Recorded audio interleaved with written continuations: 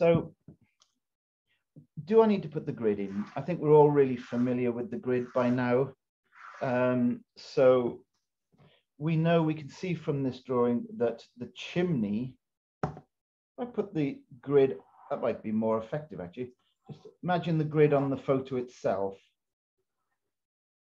Something like that. So in this section here, we're going to make sure that that area there is going to get the lion's share of detail. That's going to be, you know, the focal point. But it does spill out a bit. It goes both right, it goes left. So I have, as I say, a chimney about here somewhere.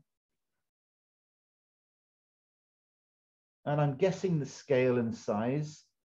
Sometimes I go a little bit bigger than I'd intended, but that doesn't really matter. As long as you confine this part of the image within a scale size that you know, that it doesn't wander down here. You don't end up with the bottom of the building right down the bottom in the field area, because you do want this area about here is all going to be field from here down. So it's a nice abstract, loads of abstract shapes in here. There's a few houses in the background, but I'm not really concerned with those. A couple of little white houses.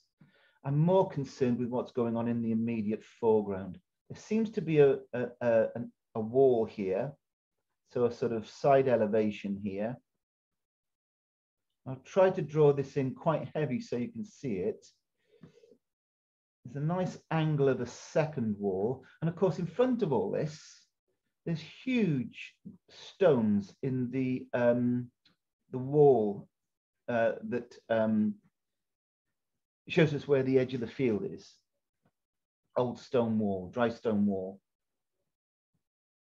And it's something like this. So the cottage then becomes, so I've just put in, that's the derelict section of this cottage. And then we get another triangle here, slightly lower if you study it, if you look at it. Okay.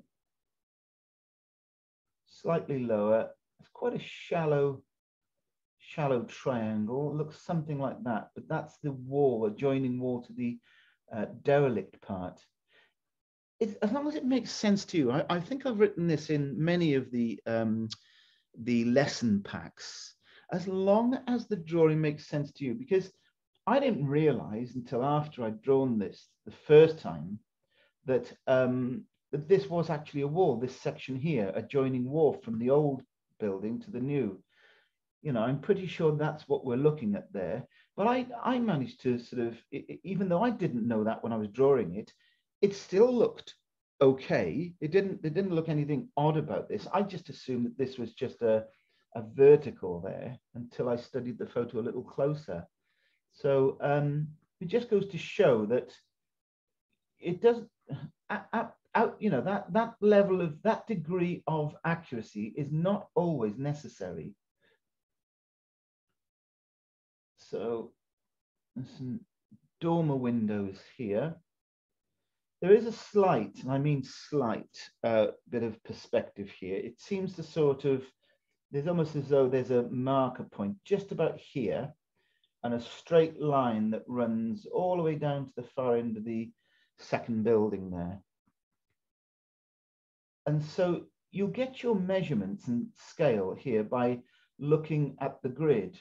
If you look at the photo, see how by placing the grid, I know that my building does not go quite as far as the second vertical grid line. It just falls short, because trust me, it would be so easy just when you're drawing, just to push these buildings and end up over here somewhere. You know, the roof here, the chimney over here, and you're elongating it. So, which wouldn't be a massive crime. There's nothing that wrong in doing that. It's just that you might then struggle to keep the interest to a focal point territory because it's too spread out. You'd have to, if you did do that, you'd have to sort of play that part of the building down over here and make sure that only this area of your building really was showing any an area of interest, most interesting area, sorry. So I just find it easier sometimes to confine things to where they should be. So this line work I'm doing here now, my pencil doesn't come off the paper too often. It runs a little line between each little facet, each little stone face. And the wall does go a little bit beyond the vertical of the furthest building. Just disappears, it seems to disappear down a bit of a slope over here. So as long as you're happy with the scale of things, see how the stone shapes, the rocks that are in the wall here are bigger here where they are closer to us. And as I move down the field, down the wall, those shapes become increasingly smaller. When in the real world, of course, the stones that are in this wall further down here, exactly the same size as the stones that are making up this part of the wall. It's just the effects of perspective. So that's probably enough. I toyed with the idea with this painting when I first saw it of perhaps using a bit of masking fluid on some of the tops of the stone walls. People sort of know me, they know I'm not a huge fan of masking fluid. And it is just a personal thing, folks. Please don't think, you know, I'm sort of dictating to people, sort of saying, whatever you do, don't use masking fluid. No, please use masking fluid if it works for you. I'll just explain why I don't like masking fluid. One thing I fear more than anything else is having to stop mid-flow. Once my sort of art brain, my painting brain engages, I don't like breaking that momentum. And what masking fluid does is you have to draw it out. You have to then decide what you're going to mask out with masking fluid. You then got to, once the masking fluid is on the paper, you've got to wait at least 10-15 minutes. You can't speed dry the stuff because that makes it difficult to get off the paper. It starts tearing up the paper. So you've got to apply it cold, wait, as I say, 10-15 minutes for it to dry before you can put paint anywhere near it. Because if there's any moisture, if that masking fluid is still wet, it reacts with the water because it is soluble when it's still, you know, until it's inert sort of thing, or till it dries off fully. So you got to wait that time. And then, of course, at some point during that process, you will have to remove, or there'll be a time to remove the masking fluid. There's two things here.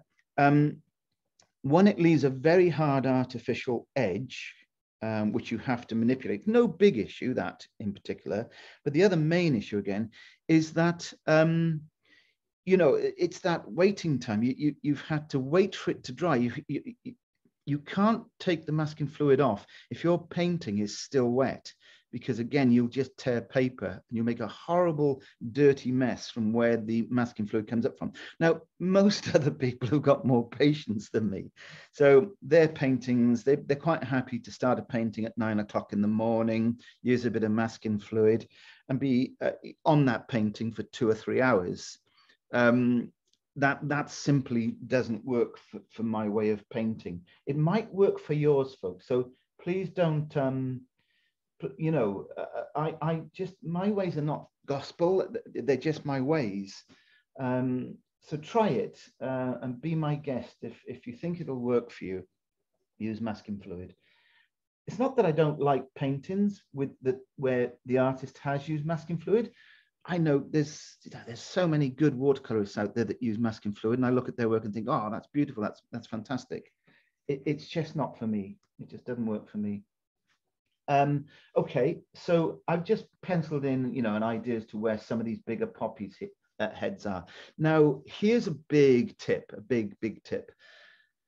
If you look at our photo, the poppies appear en masse. They are, there's only 1 or 2 poppies that you could probably isolate and say that's a single flower head. That's a single poppy head. Most of them are, you know, they're integrated. Sorry, they make up large abstract shapes because they're en masse.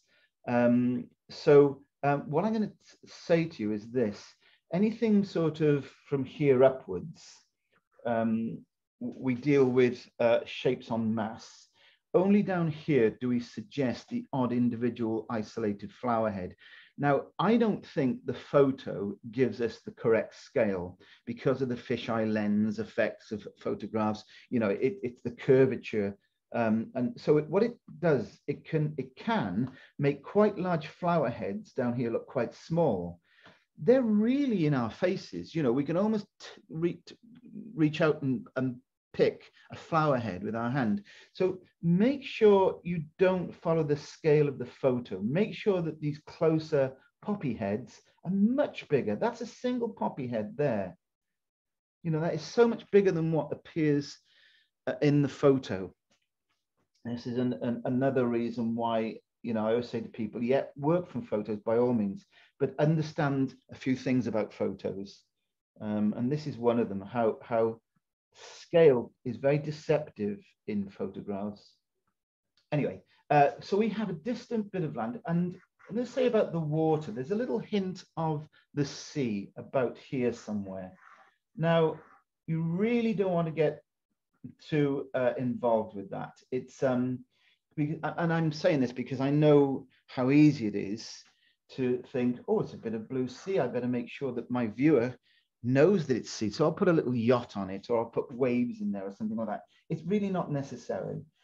Your viewer won't give a jot as to what that is, because it's not, it's going to be about this. So we'll just have a little sort of blue slither there, sort of wedge shape. So there we are. So we got, I think, probably enough of the drawing there. Now we'll just zoom in for a minute so you can see my drawing a little bit closer. Before we continue, please consider subscribing to my channel, and if you want immediate notifications as to when I upload a new video, then please remember to also click on the bell icon. Let me just zoom in. It'll go out of focus. So you can see, I think I should point this out. The wall, even though it's broken up with quite a busy array of shapes in here, I'm hoping you can still get the sense of a linear horizontal line. I don't see the wall as a mass of individual shapes. You need to sort of see the wall to get a sense that the wall is one long horizontal traveling across the ground. You do need to achieve that effect. And as I say, I tend to sort of make the pencil stay on the paper. So you're creating lines between each little shape that you're making. That way, you really give your viewer the sense that there is a horizontal through here, because there's a lot of vertical line in the building behind. So it shouldn't be too difficult to suggest that horizontal.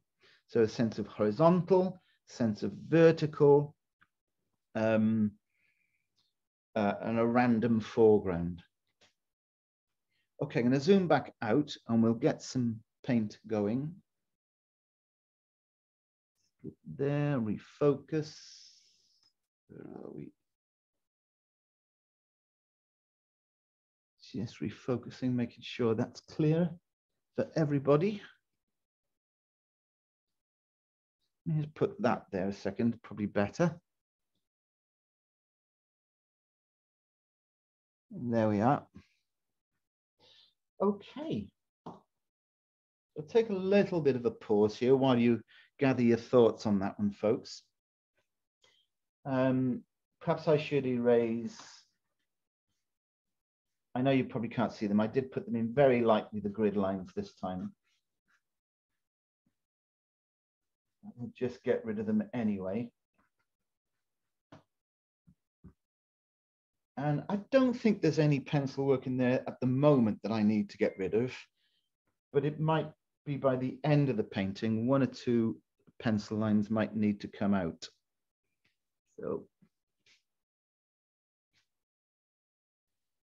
Okay, so I'm going to start, I think, with the round brush, the big round brush.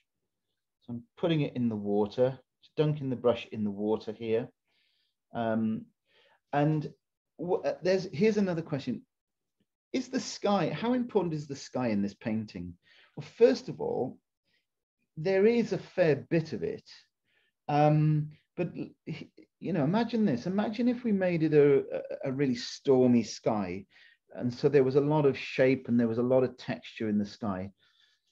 What we'd probably end up with then is a painting that looks too busy, because there's going to be a lot of busyness here, okay?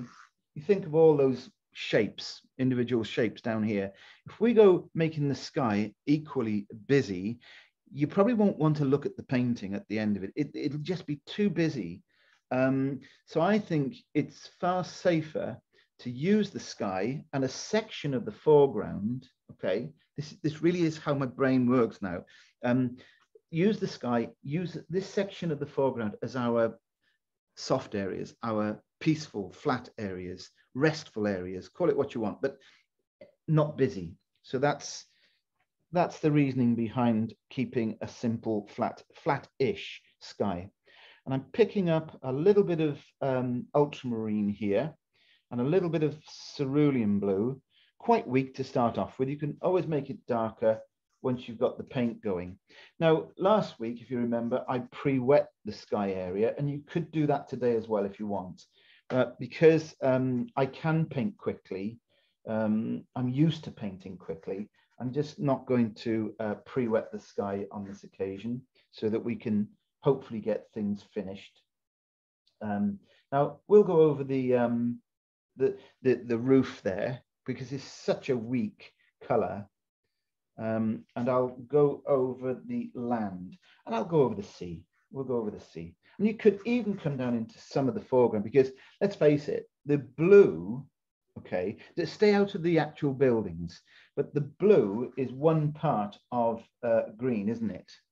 Blue and yellow make a green. So there's absolutely no harm bringing the sky blue color down into some of the foreground, because it's just, it's part of the color green.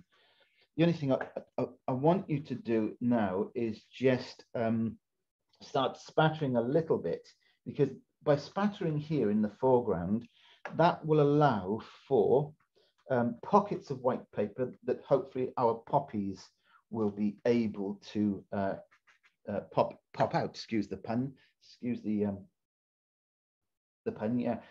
You know, you just need to sort of start thinking about the type of texture that we're dealing with for the foreground. But I have stayed out of the wall and I've stayed out of the buildings. Now, I think that sky, you know, often I will warm a sky like that up a little bit. I'm going to take a small, I mean a very small amount of raw sienna here. But this is the thing, we know it's still wet, okay? But this loading has to be the same wetness. What you're putting on here now has to have the same water content to it as the blue that you had in the brush a moment ago to do the sky. You can't put this raw sienna in with a brush that's got more water in it than it had when it was doing the blue of the sky. You've got to match that load for that to work. So if you had too much water in the brush when you were putting that warmth in, you would end up with a lot of cauliflowering and back running, which can work in a sky sometimes, but we need to know what's happening all the time so you can make those choices. Now, if I didn't put enough water in it and I put quite a bit of paint in there, you'd have a different effect that wouldn't be very nice at all. You'd have paint that didn't want to move. It wouldn't look like a sky because it wouldn't want to move. There would be no softness. There would be hard edges to what you're adding to the sky. So that's how important really the getting the loading right of a brush is.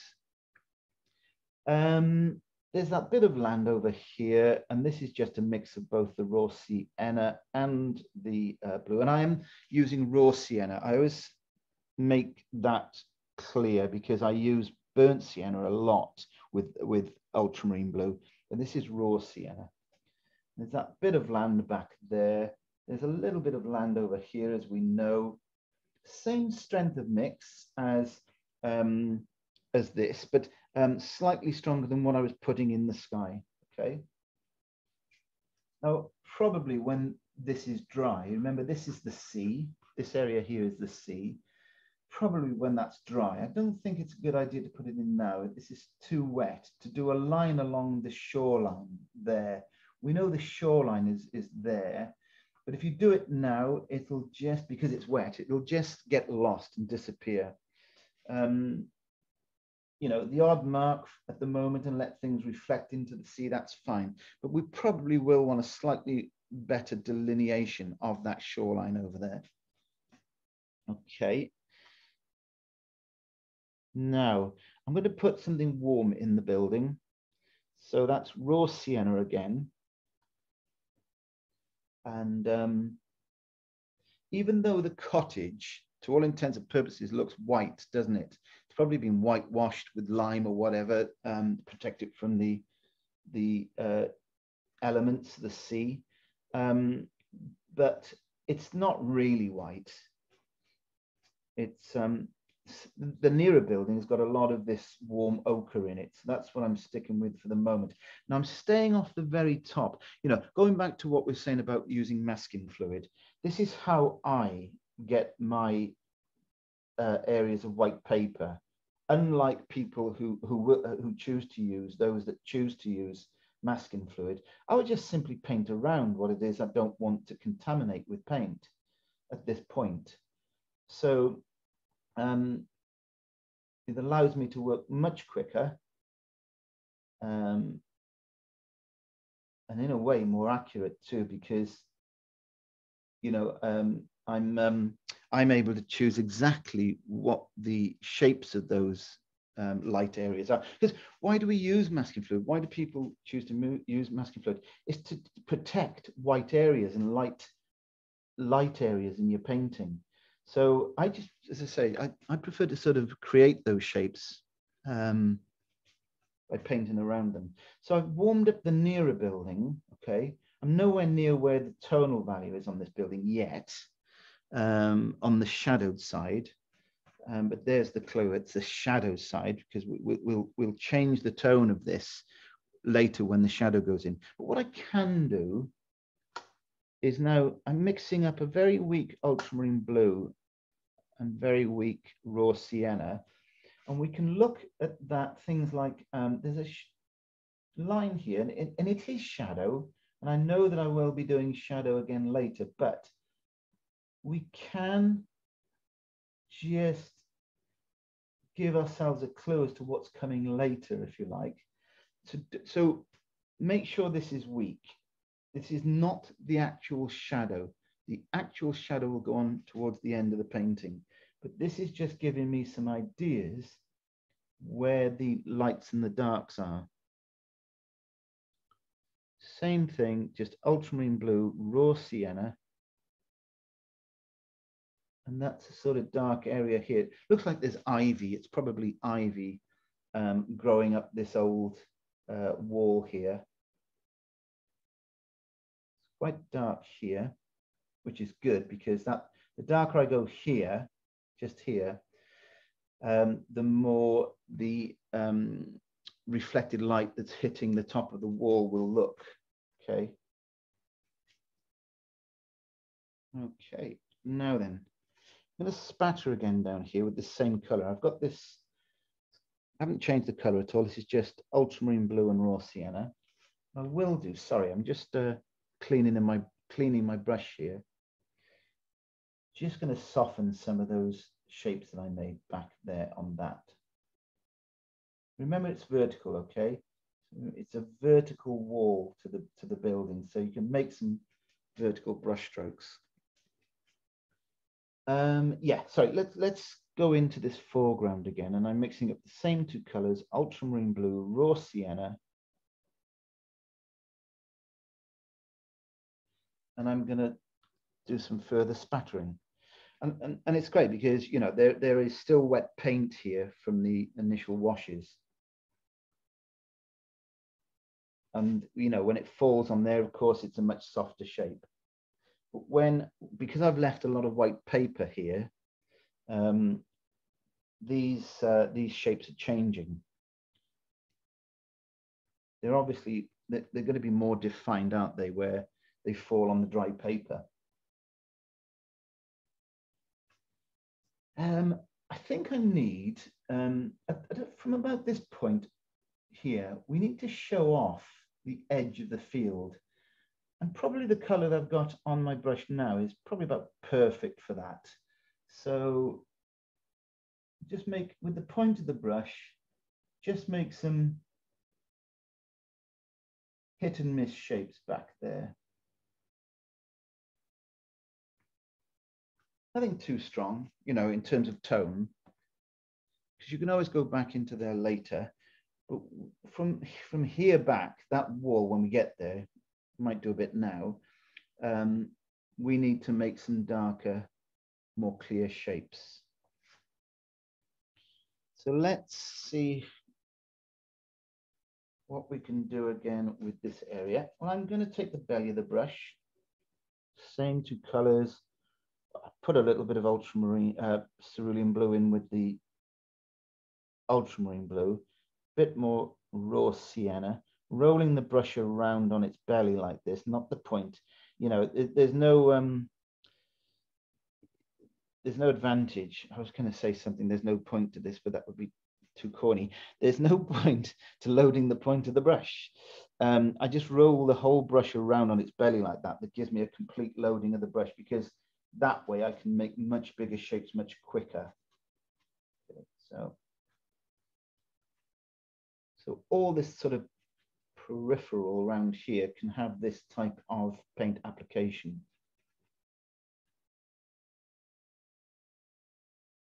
But wherever we're you know, trying to work ahead of ourselves.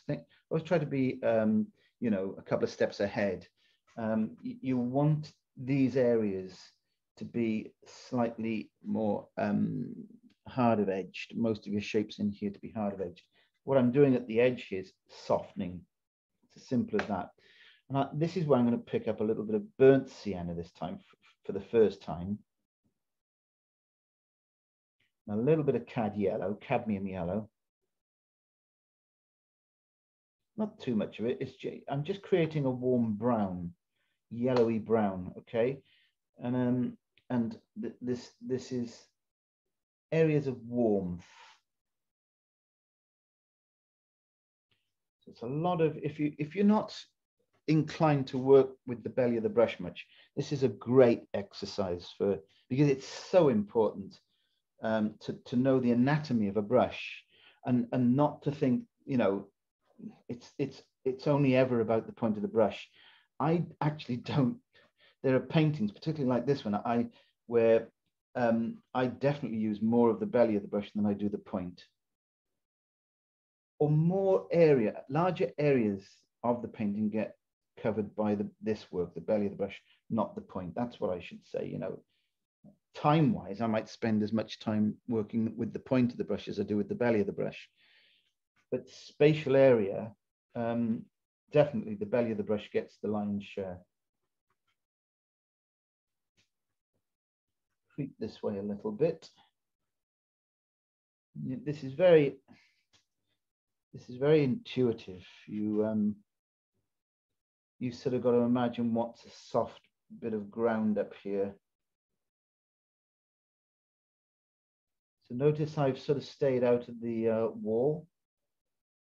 Okay. And I've stayed out a lot of where I want to show my poppies off. So a lot of the poppies are going to have to land on this weak greeny blue mix, greeny yellow, brown, blue, variegated mix. Okay. So that's why it's my plan to use white gouache in the poppies, in the reds, so that they don't get lost. The color doesn't sink. the white gouache will prevent the paint from sinking in and getting lost in the greens. Right, I think probably what I need to do now is speed dry this, because there's no advantage now to letting it dry naturally of its own accord. So I'm going to speed dry it very quickly.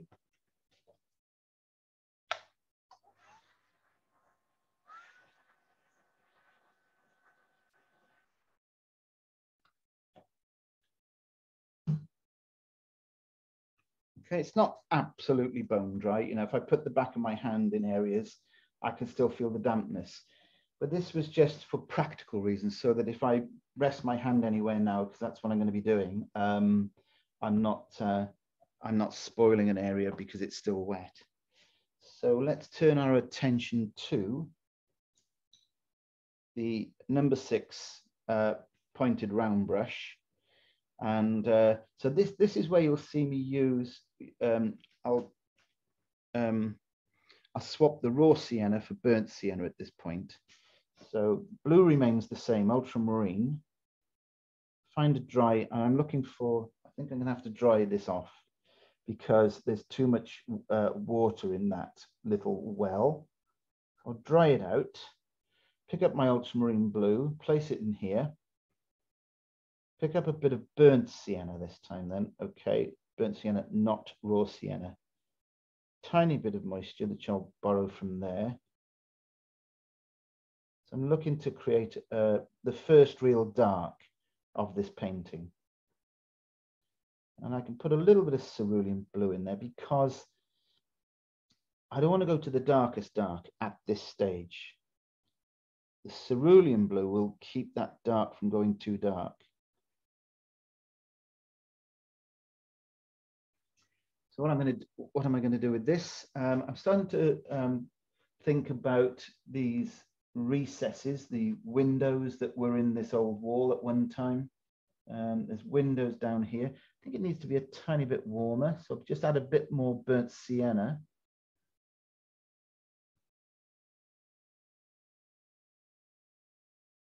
And then let's get that line there right. It's important to get that line there. My pencil line, I noticed just before I painted that, was slightly out.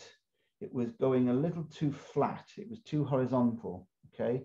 But the perspective, subtle as it is, it will be noticed if it's wrong. It's just a very subtle right to left downward slope, really subtle. Then I always like to sort of just put a broken line. This is dry brush technique. Broken line down the eaves here to show off the triangle.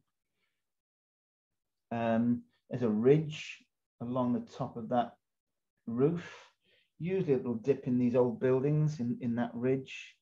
Even though it's a very short line from one chimney to the other, I still like to show a little hint of a bow where time and weather has made it has taken its toll on that sort of on that roof. So be really careful. I did just put a line down the far end of that roof, but I know that if by the end of this, if that little line, and it's much fainter than the other lines, but if it is still too strong, then we'd need to sort of do a little trick with gouache, because that line to the furthest edge of the roof that's one line you do not make strong. Leave it out even. I only really put it there to remind myself of the angle of the slope for now. If I were to get a bit heavy-handed accidentally and make that a really dark line, I'd really have to try and get it off, because it's a flat, shiny surface, the roof, and it's basically sitting against a sky background that is quite close to the same tone. And by putting a hard line down that far edge, it gives the visual, optical impression that it's closer. then it's closer than it actually is. And you'd have to go really bold on this one here to counteract, to play off that. The worst thing you could do is make that one really strong and this one too light. So if you make that one a little bit too strong, you'll have to go into this one and make it even stronger. This must be the stronger line from those two parallel horizontal diagonals. Right, okay, so my paint mix is just a bit too dry there, so can't get the paint off. So chimney, what do we do with a chimney? It's just a vertical line on this left-hand side. And then the top of this roof, I use my finger a lot here. These are dot dashes. You know, you can't say what they are. It's something growing. It's a change of angle at the top of the wall. That's all it really is. Now, I put my finger on it just to break it up, to make it look textural, as though it is weeds or ivy growing up there. I'm going to use a bit of phthalo green in a moment, just so we can sort of infer a little bit of ivy. And that phthalo green is going into the edge of this dry paint mix. Okay, this is very dry textural application now. And then I'll come to the other side of that little dry puddle where it's warmer and put some of that in and around this ivy. And I use my finger a lot. You know, it'll go on like this. And if I feel as though that's gone a bit too heavy, I'm straight onto it with the ball of my finger like that and just take some off. It's growing, it seems to be growing in this sort of fashion. It seems to come up to about here. There's a vertical line there at the end of the wall. And I noticed that this texture, which is ivy, I just think of it as a texture and a shape, I noticed that it peters out before it goes to ground. It doesn't reach the ground. It just comes down to the wall about here, something like this, almost like curtains hanging down a wall, like that. Sometimes a little bit of burnt sienna goes into that phthalo green, just to warm places up. Now, I quite like the fact that it's, but you see how, I'm going to zoom in again for you, just to see how dry this is. It must be dry and textural, this paint. Yes, getting in there. There we are. It must be dry and textural, full of texture. So the paint mix is like mixing one of those epoxy glues, two-part glues that you've got to mix together. So there's very little water in it. It will look, and it is just now, it's starting to sort of look a little bit too dry and a little bit strange. So what I'll do, I'll show you what I do about that in a moment. The most important thing at this point is just to get this dry texture paint in as you see it. It's a wall, so notice the brush mark is going vertical. It goes sideways at the top. It goes across like this at the top of the wall, but on the actual face of the wall, I turn my brush movement to a vertical brush mark like this. Okay. You'll see me do something similar in this wall, but here's a really interesting thing that we brought up last week, and I bring up a lot, the 70-30 ratio, okay? How do we make what's behind the wall not get lost with what's actually in the wall, this wall in front? How do we make that separate to that? Because, simple. The 70% in the cottage is a vertical brush stroke, as I'm doing here. When we get to the wall, not only will the color change to a warmer, more burnt sienna color, you'll see me use the horizontal application of paint here, like this, okay? And those are the subtle things those are the really clever things that, you know, you need to learn to establish. So your paintings will start looking far more sophisticated when you learn those particular sort of techniques. and being mindful of it, being sensitive to it. Okay, I said a moment ago about, you know, that texture is probably a little artificial. It's too harsh looking. So this is what I do. I take the same brush that I was using to put the paint on with, and I'll just make sure there's no paint in it, but there is a lot of water in that brush. I better come back out in a moment, but I'm just going to show you this. And I'm just going to say, well, I think if I land the brush here, I'll just soften some areas of that texture. Okay, don't go mad, because you'll spoil it. You'll lose the texture if you do too much of this. But within some of the edges, around some of the edges, and sometimes within the shape of that textural paint, I go in with this wet brush. There is an opportunity to warm sections up too. So even though that's only water, it's picking up the existing pigment, which is mostly a cold green. So why don't we take the opportunity to warm just one or two sections up, very watery, but this time with a little bit of burnt sienna in it. What we'll do is we'll allow a little bit of warmth just to sort of creep in to that texture. And that's it, more or less, okay? So now we still need to probably show off a little bit of this nearer building. So I'm going to have to go back to a little bit more of the dry brush technique. So I'm finding a little corner over here where there's not too much water, just up here. Oh, you can't see that. So let me just zoom back out.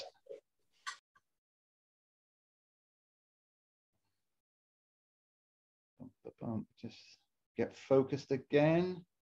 Oops. Okay. So I might just need the right coolish color for this dry brush. Might just need to sort of show the horizontal line to the chimney there. There doesn't seem to be much evidence of chimney pots, so I won't worry too much about that.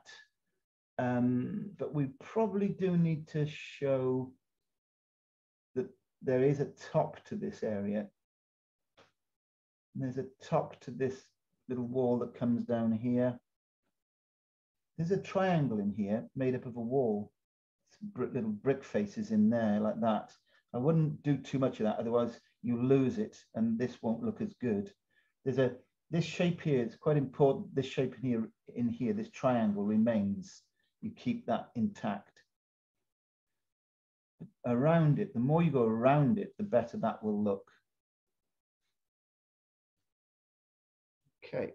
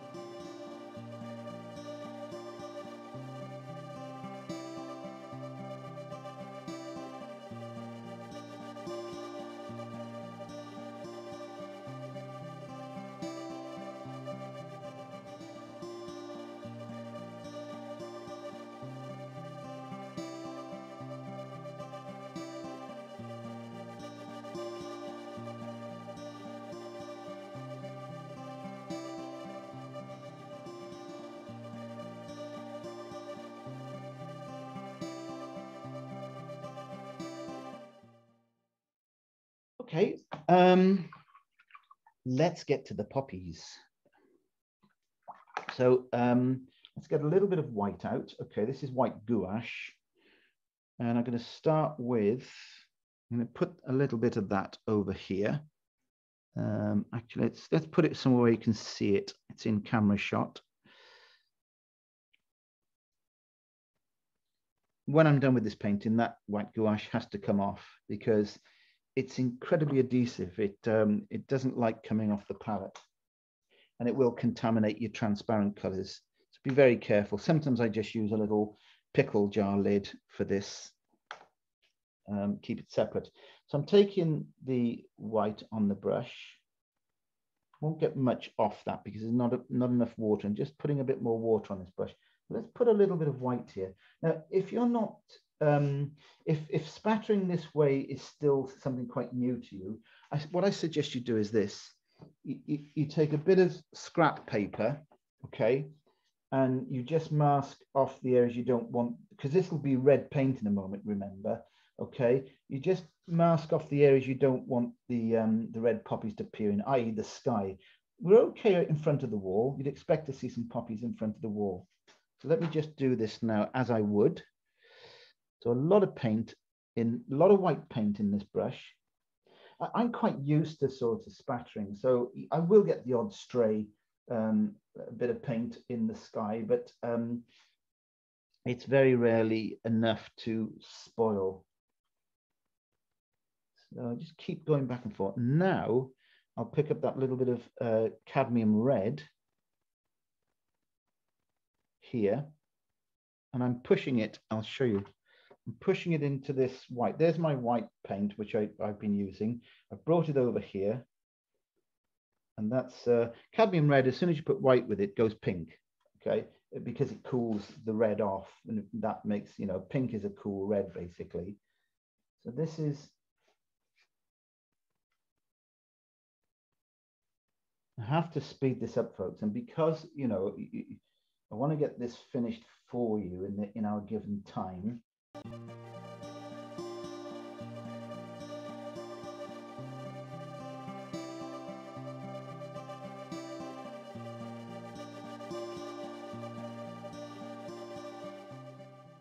And then I'll really go to town in this area over here, because, you know, there are a good number of poppies in the photo over here on this left hand side, which is fine. You've got plenty of scope. You can, you know, you can do too much, but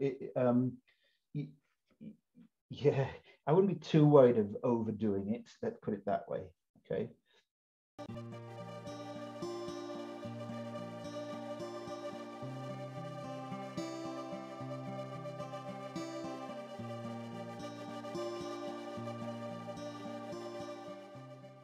Got a rather large deposit of white gouache there, which I'm going to get rid of. Now I'm going to spatter with a green mix. So do you remember the phthalo green mix that I had on the go up here with some burnt sienna in it? I'll also put a bit of yellow, cadmium yellow in that. And we'll spatter again. You may notice that I had Payne's Grey on the color list, but this is one of those paintings where it's just a standby color. If for some reason, you know, something's running away with you and you need to make one of your mixes dark very quickly, that's where I would call upon the Payne's Grey. I haven't needed it so far. So changing the green again, sometimes a bright green, sometimes just a dark green. And again, you know, if you're worried, particularly with this darker color, you don't want too much of that in the sky. If you just put a piece of paper over the areas that you don't want the this color to appear in. Warm it up again with some, so I've changed this green 3 times already.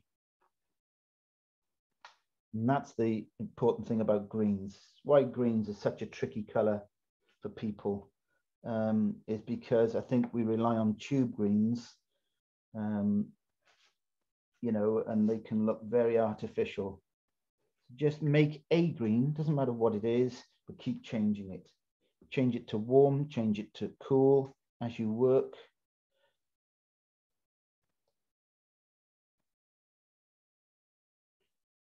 Takes a bit of patience, this.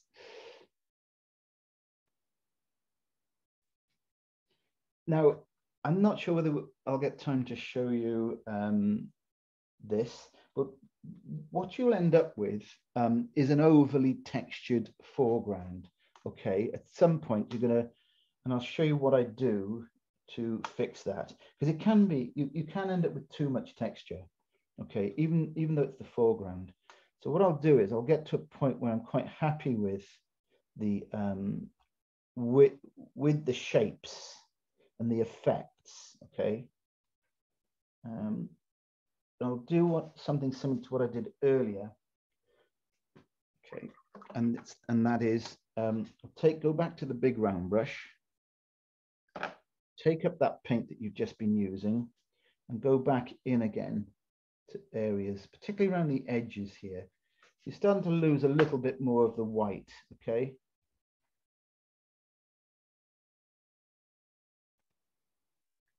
And this same technique could be used for bluebell wood paintings. So if you're planning on getting into painting bluebell woods, you'd use the same approach. Well, I would. This is how I would approach it. So, and then somewhere up here we need to do something similar. Now then, once you've done this, once you've got this sort of texture back as to how you like it, you probably find you need to put more poppies on again. Okay, so they will get lost. And I'm putting a lot of water in this green color at the moment, just to get down the end of the field there. It's a really weak green color down the end of the field. Because what you've got to try to do is eventually lose as much of the white, or areas that look like white, as possible. Okay, you don't want too much of that. Let's speed dry this. And so we would repeat this until, as I say, we're happy. Put a couple of individual, I'm using cadmium red here, straight, neat, pure paint, just to highlight some of these nearer poppies that we got in the field here. Okay, just the odd, hit the surface of the paper with the point of the brush in a rather random fashion. Put a little bit of yellow now in some of that, in some of those. Not too much of the yellow. Put a little bit of that. And a bit more spatter. You know, it's a bit like adding cordial to your water. We all have different sense of taste. We all have different tastes, but you want a balance. The ultimate thing is to achieve balance, so that you haven't got too much red over here, or you haven't got too much green over here. So do regularly check the progress. Stand aside, have a cup of tea to hand, and I do, even though I know I talk about painting quickly and not wanting the momentum to stop or be broken, and this is one exception I would certainly make. I would just sort of down tools for a moment and look at the balance. Look for balance. Is it too much? Have you done too much? Are you nearly doing too much? Stop. You know, does it need a bit more? Right, so brings us to the finishing touches, and I'm going to speed dry that again. And that is, of course, the shadows. Okay. Now, as usual, I never think I'm painting shadows. I always think I'm painting light, because that's what shadows provide. There's no light really in this painting because there's no shadows. Okay. So I'm just putting a little bit of dry brush warmth in here. I just think it needs it. Yeah, so let's speed dry this and finish the painting by applying our shadows. Before I can do that, I must get rid of these colors, which I know will contaminate. Get rid of that white. That's the first one to go. Let's get rid of that.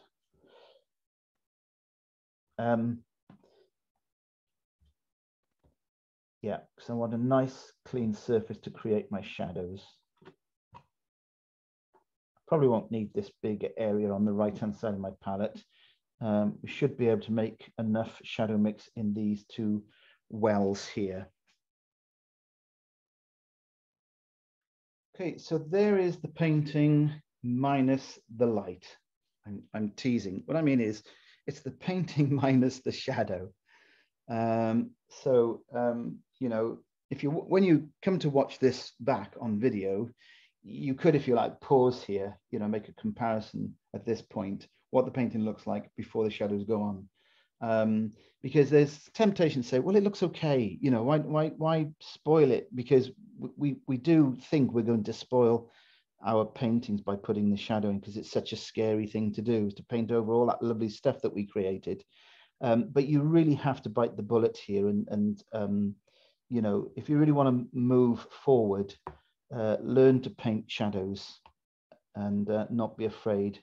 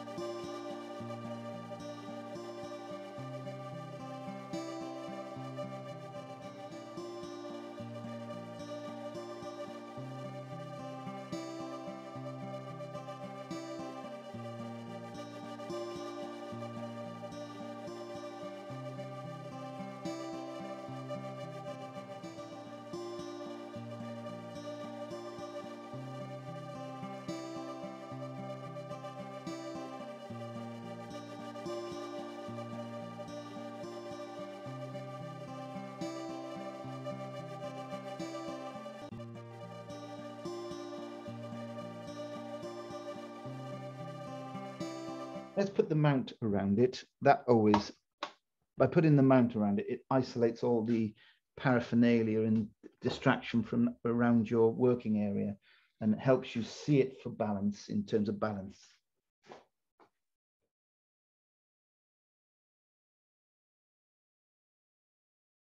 Hope that was good. Hope you enjoyed that, and I look forward to seeing the finished works.